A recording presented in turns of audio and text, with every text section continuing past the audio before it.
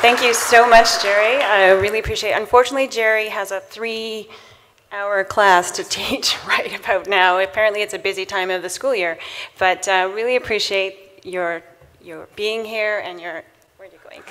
You had lots of small Oh, thank you. So thanks very much. Thank you.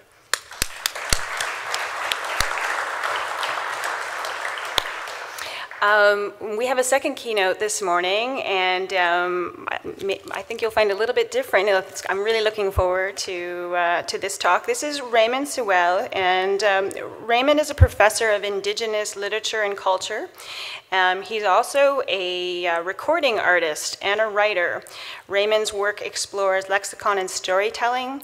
He also serves as a Mi'kmaq advisor for various Nova Scotia Museum projects, including a new exhibition at the Museum of Natural History called Epchalasi, which means, as you probably all know now, means welcome.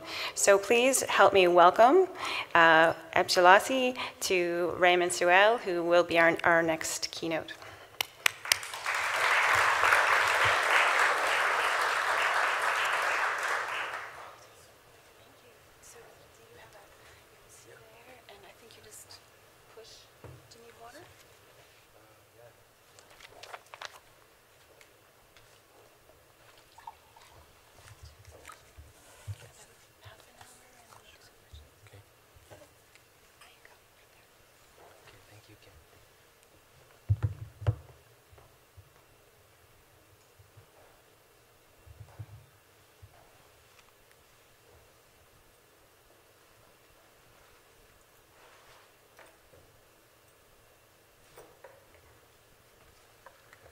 Medaulen umsit dalusin bibugues madlau gitwujinama. I have a really long name now. I'm on my 3rd cycle, so I go by Raymond Sewell is my other name. I'm very pleased to be here today at such an important time with Truth and Reconciliation and things going on, the discussion around that in museums. I just love museums. I work at the university. I teach English and Indigenous culture, English literature, poetry, different things like that. Being here today is really special because I get to share stories from back home. You'll see my slide here says Sibuel, that means rivers, Guispamol, that means lakes, and K'kan, the ocean, Nimwejupkan. These are Winpegajuik narratives that I'm sharing today. We talked about diversity in Indigenous communities and them not all being uniform thinking groups. Well, we have a different way of thinking on the Winpegajuik River. Winpe is our goddess. She's been portrayed in different mythologies as someone who's troublesome, the Glooskap, our demigod arts and crafts.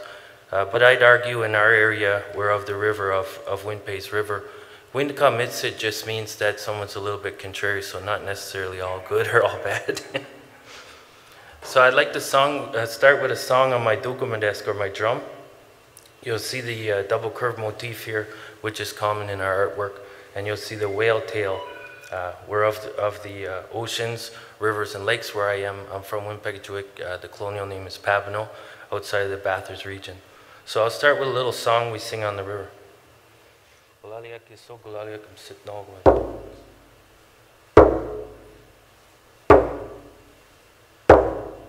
Dugamadesk, dugamadesk, dugamadesk, dugamadesk. Nadagamasian chachikasides. Nadagamasian chachikasides. Nadagamasian chachikasides. Nadagamasian chachikasides. Hey! Hey! Hey! Hey! Nadagamasian chachikasides. Nadagamasian chachikasides. Nadagamasian chachikasides. Nadagamasian chachikasides. Hey! Hey! Hey! Hey! Nadagamasian chachikasides. Nadagamasian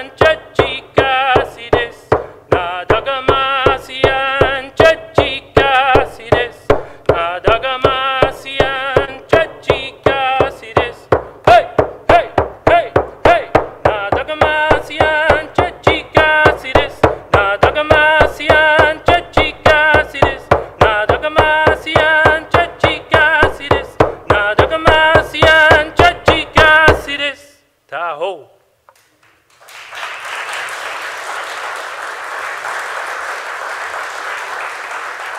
So that's the whale song, Boot Up, Get a Begyan. We play that, you know, it gets us up and moving, you know. I remember playing that before the summer school, before school was out for the summer for my wife's little ones, and she teaches in elementary. And they said, stop playing the whale song at your presentations. We can't calm them down after. That's our real get up and go song. Imagine in my region, 600 people singing that song on the beach. It was recorded. My dad rescued it from a historical document. Explorers were traveling, and they said there were 600 people there tapping birch bark to that rhythm. And it's an Asaliandro. It speeds up till you can't do it anymore.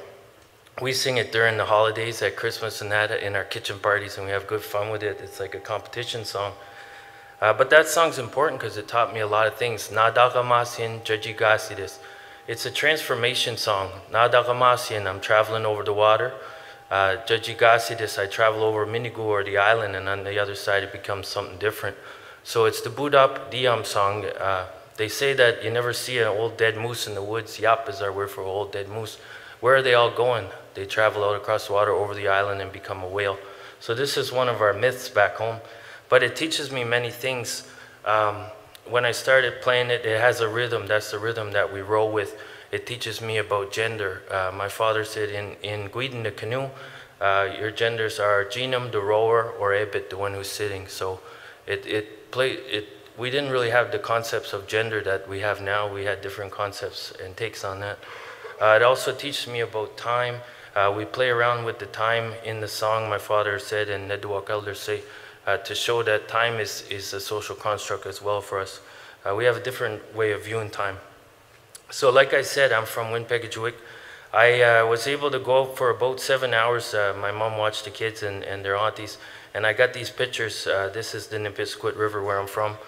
It's so beautiful to be back home with the sun shining and just to show you these rivers that mean everything to me in my life. Now if I can figure out how to switch. Green? Okay, wait. Okay.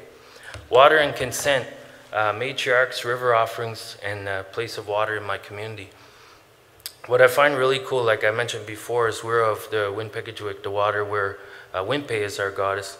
And at every time we go to the river to swim or to canoe or things like that, we ask the river for consent. We put tobacco down, prayers up. So Dumue is our word for tobacco. We put tobacco down. We say, hey, we know this river takes lives. It's a very rough currents and things like that. And just we're entering the river, practicing Nedugulimk. Nedugulimk is our understanding conservation. We don't take more than we need. So that's a commitment in putting that tobacco down, that your prayers are Sudamai to the river and that your intentions are good. So water and consent is very important for my people where I'm from in Winpegajuik. The other thing is the place of water in my community. I'm part of the Audible Indigenous Writers Circle recently, and I've been talking with colleagues like Richard Van Camp, who talked to elders and said, water has a high place in our community. I know where I'm from. If we have budai or a bottle and we put samgon in it, that bottle becomes alive. In other areas, they're saying keep water level to people and hold it in a high place because it's part of your life, it's part of the community. So that's how intense the relationship with water is and the reverence for water. Other things you learn from poets like Natalie Diaz, Pulitzer Prize winner. She says water is part of her relationship with her spouse. She can't have that without water, so water is very important. So it's really cool concepts and just different ways of thinking about water and things like that. And this is such a beautiful picture I took. It's just a little upstream from Nipisquit Falls where it's dammed for electrical use. Later you'll see some pictures of some upland homes in the region. But just to say you can get these perfect pictures like a painting, and just a little to the left there's industry affects it, so yeah. Importance of travel, this is really key for me. I like to talk about the importance of travel. Growing up, we would travel everywhere. I would hear stories from Neduak or the elders that they would go community to community to community, in canoes before, and at different times of the year, people would show up from Abequid or PEI to our region. People would mix and socialize and have Maui Danich gatherings. They'd come together, there'd be marriages, there'd be celebrations, different things like that. There'd be council held. Well, this transition in the 90s to me, being in a car making it on fumes to Escazone with my father, you know, having very little at the time. We ride the highs and lows in the gig economy. My father was very much part of the gig economy. But we always had an importance for travel. We travel everywhere, following these rivers to different communities, following out to these areas, and doing a skills share. We learn a lot about doing crafts and different things. So travel and rivers is always important. In my area, it started out with traveling on rivers, and then the technology of the train came, so that was like a new internet. People were getting to town faster. I don't know how many times my parents said, you know, they went to town, saw a show, had a meal for a quarter. It was kind of like they got on the train, 10 cents, 5 cents for the show and things like that. But they got to town, they had their news, they met other people, they sold basket and different wares, and survived. So travel is very important. That's why rivers and oceans and lakes are important. Here I have storytelling past and present. This is an area called Sobogle, and the water's flowing over the bedrock there. These areas are backdrops for Turtle Island Pantheon. What I mean by that is there's diverse pantheon here. We have our own gods, our own stories, our own mythology linked to all these sites. So storytelling for me is about past and present. I grew up with my elders telling me stories, Nedawak telling me stories, Adukwak, and I'm always hearing a story over and over, told in different ways. The stories are very historic, but also very contemporary. Because when it goes from person to person, you embellish it a little bit or change it a little bit to be relevant for your zeitgeist or your time. So your poems and your stories are all derivative, but they're also very new. So the keynote was talking about being stuck in a time. Our stories aren't stuck in a time. We're always fighting for them to be modern because we realize the importance of this not becoming a footnote in history.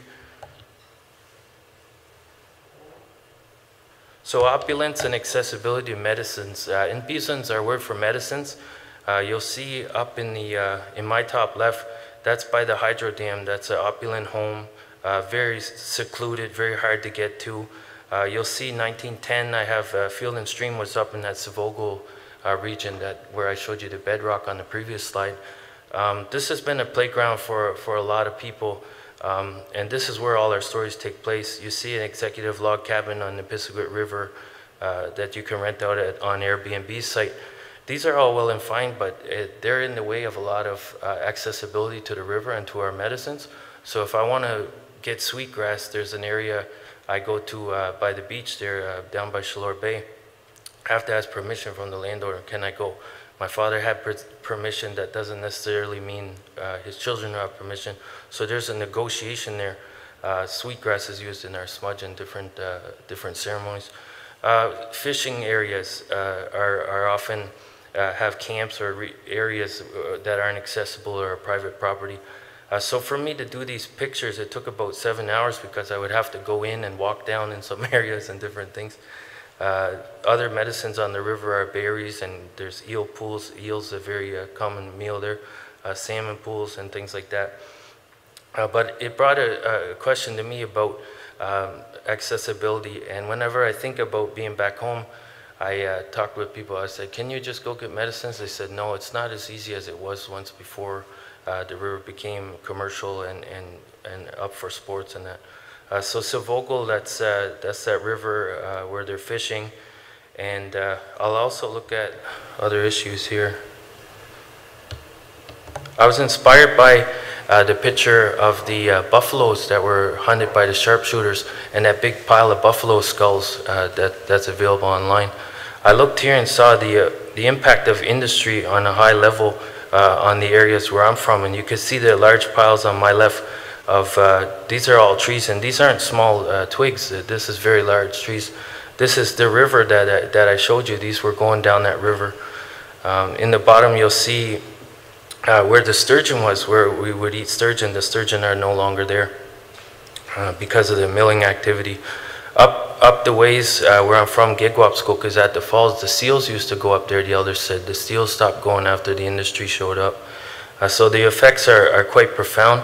Now with the mill closing, the land is returning back slowly. You know, there's still these megalith concrete structures that everyone's arguing who's going to pay to clean up. But those are slowly crumbling, and nature's coming back, reclaiming it. In the middle, you'll see this is a place called the Bald Cap Mountains. This is part of that long journey I did. I shouldn't have did it with a car. I was I was going on these logging roads with a car. There's a 4-lane dirt road that slowly goes down to just like a trickle, like a creek. And I kept going further and further, and I said, this isn't good. And I said, well, I need the pictures. And so I was just wearing sandals, and I didn't want to do a 20-hour walk back. But this is up there. I'm sitting right up there if I can get to that area, because I just like to see the mountains. They say the mountains are teachers. They hold stories. Gunda or rocks, sit on them long enough on a story rock, and you'll dream. You'll come up with poetry and stuff like that, and it works, finding solace. But these areas are being clear cut as well, so there's a large effect on the area. And then the sports fishery. My grandparents were part of that industry. They would be guides on the Miramichi River for bullamoo or salmon fishing. So I always like to talk about those issues and how they directly affect me. I remember the mill closed and I left, and I came to university in 2003, and I've been here ever since, more or less. I returned home, and more is degraded, more and more is of nature is debased and cut down. And it's really quite tragic, because these backgrounds I thought would live forever, the backgrounds to my pantheon, to our stories, Adagwakan, to the poetry, are going away. So it's quite dire. So here's a picture of another area back home. I was taught, let's tell stories for the next generation. So that's my main focus right now. Continuing these stories, making them modern, making them relevant, and accessible to people looking for stories about the land. So there's, everywhere you go there's like a painting. I say I grew up in a painting. I grew up in a musical. Out on this river, we would play songs every day. Everyone was always singing at me, and I find that quite odd when I moved here, because I got a little reprieve from that. But we had a song for everything. There's songs on the river. They're just saying, Glooskap's looking at the fish. Nemich Nemik, he's looking at the fish, and they keep singing that. And you're like, why are they singing that? Because it's all interlaced into the land, the stories, the pantheon. The story for everything. Out west, my friend has a story for throwing a saddle on a horse, and then a story for taking it off. So it's all done through singing and storytelling and transmission, through repetition. And it sticks because like my father died last March, or the March before, and the training wheels were off. I just remembered the stories. I went on autopilot. I was told them so much. And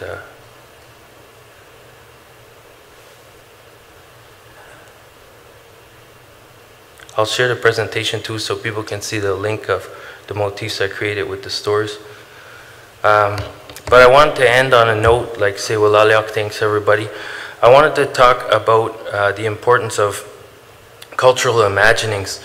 I was sitting on the waterfront here in Tourist Central, like we know, and I was having my cow's ice cream with my kids, and then I had my raspberry cordial.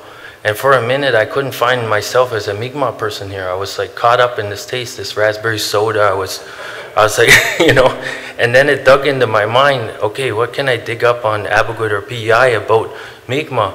I know Mi'kmaq, where I'm from, and it's diverse. I find a lot of times competing cultural imaginings, they can seem benign, but they can totally erase another history in that. So they are quite dangerous. If you look at the works, like I said, Anna Green Gables and things like that, kind of were non-existent, if not like fetishized or talked about as a footnote. But other than that, we're kind of erased from that area. So a lot of my work is about reinforcing local narratives in the place that we're at. I can't do them all across Mi'kma'ki, so I'm focusing where I'm from. But it's always competing imaginations of the region. I was talking with Kent Monkman once, and he said that we were out to dinner. He said colonization was more than just physical, it was also in the story realm. The sky gods were colonized, where we had Mi'kmaq Wesu or Jenu or different giants, different people, Wigglatamuch, all our pantheon, Javichkom and things like that, were erased and something else was put in. And you even see it in our lexicon, our local lexicon. We have words like ansel, angel, starting to creep in, and we're losing our figures in the pantheon. So I'm always mindful of that. And our traditional encampment back home is really guarded now. I toured it by golf cart. It costs about $150. You can get out. Where we traditionally, our Delugadi, our encampment is now Gowan Brae Golf Course. We have to pay to access it. We have to dress civilly. I'm just buying the fees to get on the beach to check out where we used to be. They always try and keep it out of land claims and things like that. But tourism and things have definitely affected the area. So my poetry, in conclusion, is about the land. I lend my talents to whatever things I can. We have a film coming out about Roger Augustine's life called You Can Call Me Roger.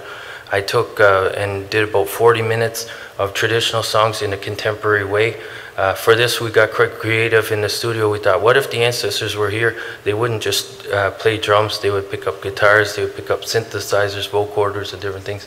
So we made something really cool of that flavor, but very modern. So the work it's very important to do these kind of things. And I'm glad that you had me here because for the International Congress of Maritime Museums, we're looking at a different way, like the previous speaker mentioned. We're looking at a new way of looking at things, building a new history. They talked about fabric together with inclusion and things like that, and not just having people separated in different pockets.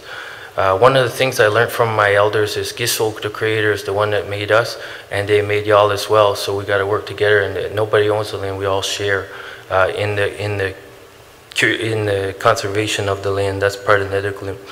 So thank you for your time, and have any questions or?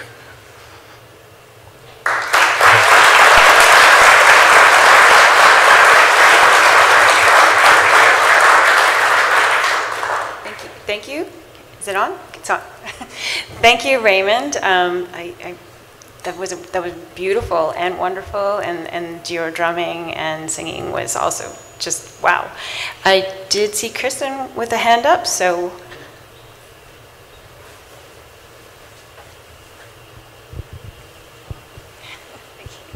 Thank you, Kim. Thank you, Raymond. Kristen Greenaway, Chesapeake Bay Maritime Museum in Maryland. I hope this is not disrespectful, but could you please explain why tobacco? Yeah. Thank you. Tobacco is one of the medicines that we use in the smudge. Modernly, we use sage, tobacco, sweetgrass, and other medicines. In the past, we used birch, polypore, different things. We put tobacco, I was told by Nidawak or the elders, it's part of you can think of it like a currency. The spirits can't have access to it, so Creator gave it to us, and we give it to them to replace things. So as part of Nedigalim, if I go out and hunt, I put down tobacco for the animal that I slayed. I say prayers also to that animal. I use every part of the animal and treat it with respect. If I cut sweet grass, I cut it with the end of my fingernails. I don't pull it out, so I leave the roots. I give tobacco in that place. If I'm building a sweat lodge, I cut down the little saplings, give tobacco. It's part of, sort of metaphorically, it keeps you like in touch with don't take more than you need and always give offering to things. So when we saw the trees, for example, that were cut down, nobody got that much tobacco like to give, you know. So it keeps things, it keeps us humble. That's why tobacco. Yeah. Thanks. Thank you so much. Do we have some other questions? Raymond, I was wondering, you mentioned in your introduction, and I introduced as well, that you teach Indigenous studies, and I'm curious about who are the students, what that are coming to take those courses, and what are you hoping that they take out of it, or what are they surprised at what they take out of it? Can you just speak a little bit about the interest at the university of the students participating in your courses? Sure, yeah. I teach a course on literature and the environment. So I look at Homestead Acts, I look at the Indian Act as literature to control the land. I look at poetry and different things like that. Students coming to the class are from all different backgrounds. Some people have to take it, some people take it as an elective. I'd have to say, to bring the message to you, I'm very encouraged. The students are way more prepared than I was when I was going through. They're more engaged politically. There's a social revolution. They're very keen to learn. They're very keen to share perspectives.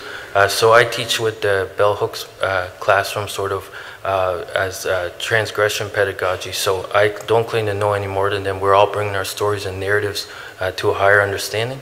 So it kind of blends well. If you think of Edawaptamunk or Tuaitsin, I use Bell Hooks' approach in traditional talking circles and that. But everyone's bringing narratives to the classroom and they feel validated telling their stories. So the engagement levels went up. The students are leaving with a reverence for the environment that they didn't have before. Some of them are saying, you know, I never looked at it. We have teachings where we're not above anything else in nature. We teach in the circle. And they say, well, that's very good. Like they can ground themselves in nature. They can write in nature now. They see it in a different light as opposed to something that can just be extracted infinitely. Thank you. I think Peter has a question. Yeah. Yes? No? Just quickly, what's the status of your language in terms of your generation and the generation that's following? Yeah. For myself, I grew up with my father speaking Mi'kmaq and my mother speaking English, and then I went to school to learn French. I mastered both the colonial languages. The Mi'kmaq wasn't cool. You know, I was competing with MTV. You know, growing up, I wanted to be a rock star. That's why I moved here. I wanted to, you know, be part. So it's really hard to promote. But then it kind of broke. Like my friend Jeremy Dutcher said, it wasn't that it's dying, it wasn't allowed to exist. Now that it's allowed to exist, I teach my daughter Millie Dow, that means hummingbird, and Geonik otter. They just speak it at McDonald's. When we were young, that would kind of be socially policed by people. They would treat us as other or different. The kids are really unabashed now, so it's really encouraging. And I find there's a real uptick in it. For the longest time, it was been propagated that the language was so hard to learn. It would take 13 years to learn discussion and things like that. But I worked with my elders, and I'm reclaiming my language by just falling back into it. This is, it's based in Proto-Algonquin. It's not based in Latin, so don't try and, it's free word association. Just fall back into it. Just speak it. Let it happen. We just speak it. And I'd say it's really encouraging right now, but it did go down to like very few speakers. So yeah, thanks for that question, yeah. Thanks. Eric Ruff? Get through there. Can I have this to you, Eric? Hey, Marvin, can you have that? Okay. Thank you. Just the other day, I heard on the radio, and finally, I think, understand two-eye seeing. Could you explain that? I think a lot of people here won't know that, and I think it's important. Thank you. Yeah. Sure. From the way I understand it, it's like seeing in stereo figuratively.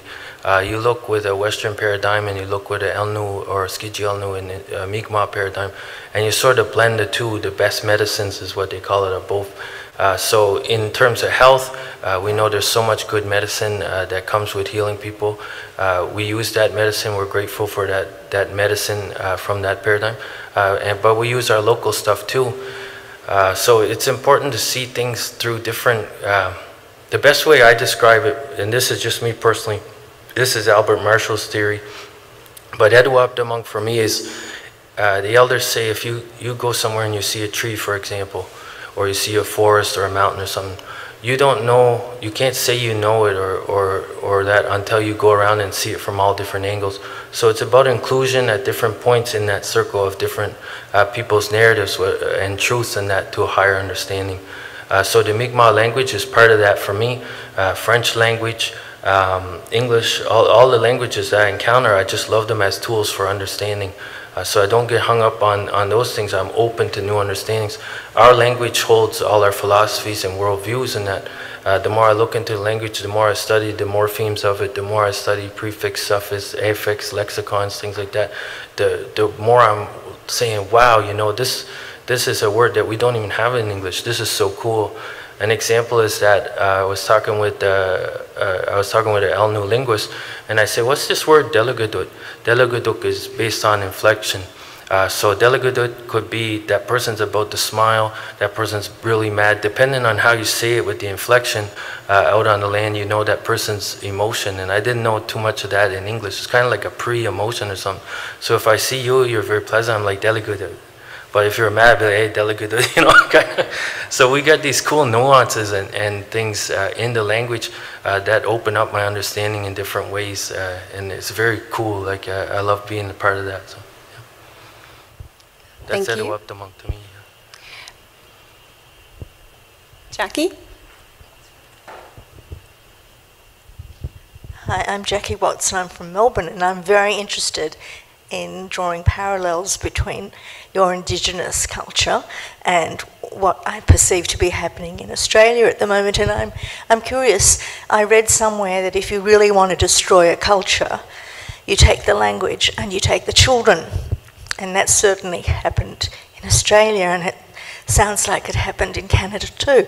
I'm interested in returning one of those powerful mechanisms, which is language, at an earlier level than you describe. Are children taught in primary school, or is that not part of your culture? Yeah. To have language taught formally in that way? Sure, yeah. A lot of students are learning the language from home and from apps now, and from school boards like Mi'kmaq and Nawadaway. They teach it in the language. I can say the recovery is really good because you have a lot of speakers coming from the MK schools. They're doing excellent work. People are fluent in the language. It's cool because it's a modern form of language. My father spoke an older form, and he called it abaktagwaj. They're adding too much seagull to it, which means too much outside from the ocean words, because the nouns are often just incorporated into the language because it's a verb-based language. So, for example, a person, place, or thing. So we'd have like subway. We would put iktuk on the end. Are you going to subway iktuk? So we'd borrow a lot of French and English words. Where we're from, they call that gespeg. You're speaking like a higher version because you're incorporating more words. To me, that says it's pretty cool because it looks at the power of language, and for us to napadastek, entangle the power of other languages in ours is a cool concept. But at that level, there is an appetite, and people are being trained in the language. So they also have, Mi'kmaq Ganadaway has a mentorship program. I think it's about 400 hours where they're making speakers, they're making lecturers and teachers. So every effort's being made to preserve the language because the idioms and the worldviews are so necessary to describe the land we're in, the nomenclature for here. So everything has been about language revival.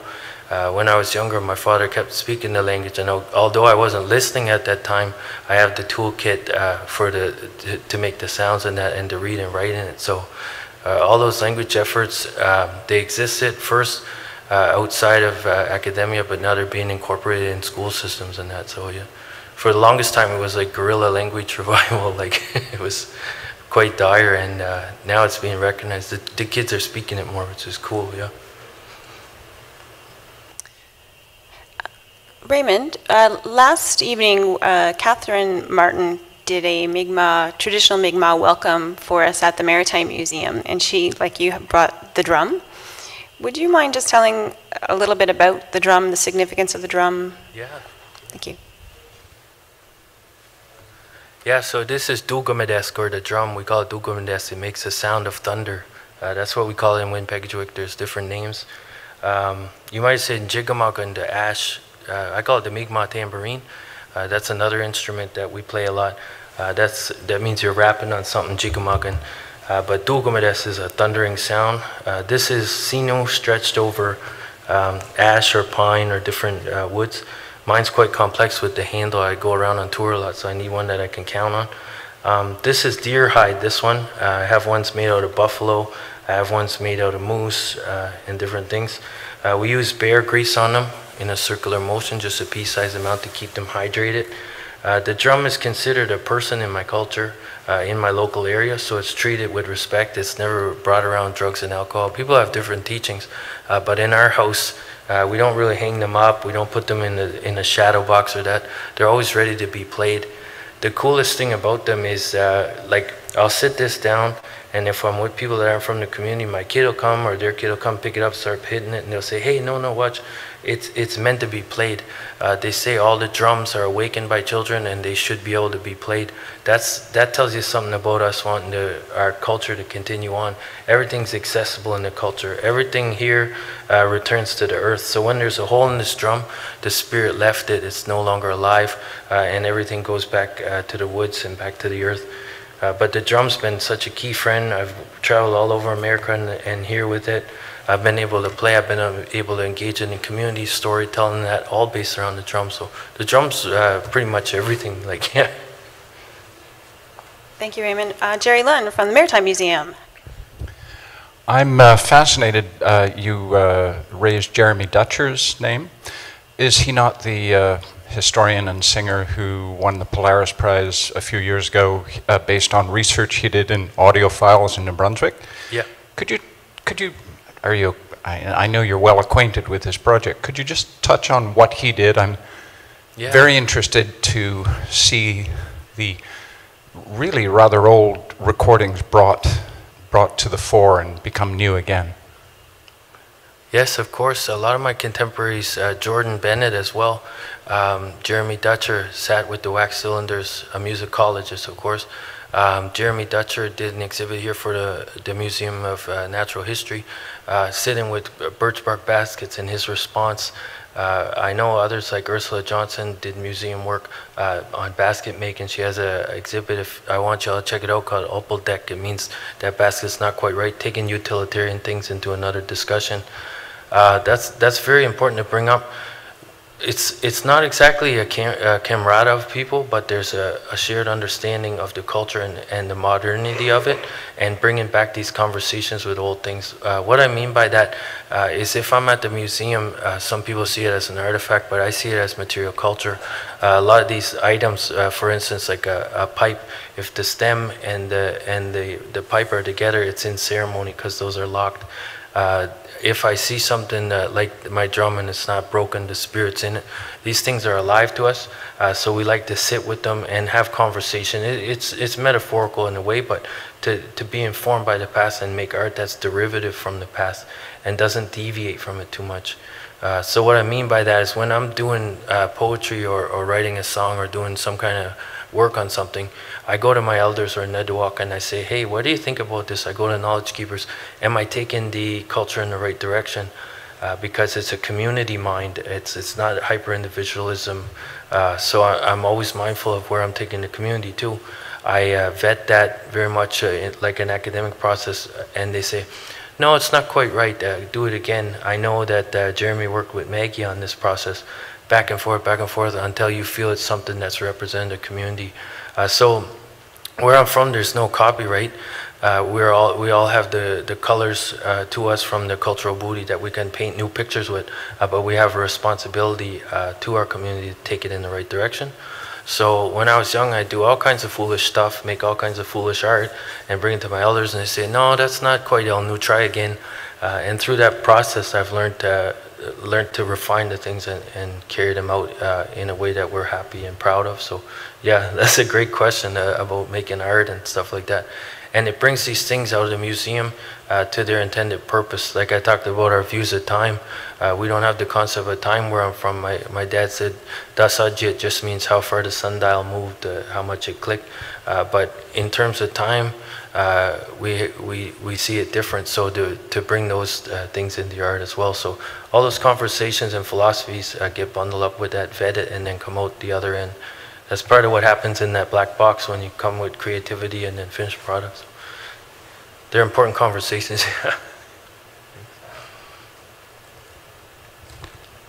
Oh, sorry. I thought we have one last question from Richard. Hi, I very much appreciate your talk. A lot of museums engage in this idea of dual storytelling. So we're talking about Captain Cook. You have the view from the ship and the view from the shore. But I just wanted your opinion whether in fact this sort of dual approach to a wide audience is the best approach, or perhaps a more singular view of an event rather than trying to accommodate two sets of ideas. So I wonder if you could speculate. Sure, yeah. Well, whenever we're presenting something, I know with Meg, Meg is the Museum Advisory Group. We're working on the new exhibit of Mi'kmaq material culture. We brought diverse opinions to show the diversity that exists within Mi'kmaq. So we have people from Cape Breton, people from mainland Nova Scotia, myself from New Brunswick, different areas. And a lot of those stories are included. Whenever we were coming up with concepts, we weren't thinking linear. We're talking about the story from where you are. So we share different perspectives. And I know what you mean about, like, if you have the example of Cook, was it? You present it a certain way. For Mi'kmaq people, we present it different ways, tell the story different ways, but that's okay because there's diverse opinions, sort of thing. And we're very diverse. I have to admit, we have Trump supporters in Mi'kmaq. You know, so it's a large spectrum, but it's that diversity that makes the story more rich for us. So a lot of, in my culture, we have this humility where we hear other people too. You often hear that, and we make sure we incorporate other people's opinions. There was talk about exhibits and then working with people and then them not having a unified opinion. That's something where we work on actively for decolonization, to have all different kinds of opinions and make sure that they're validated and matter in that space. So we might have less content in terms of digestible sections of an exhibit, but a more in-depth story about the things that we really want to place front and center, kind of thing, yeah.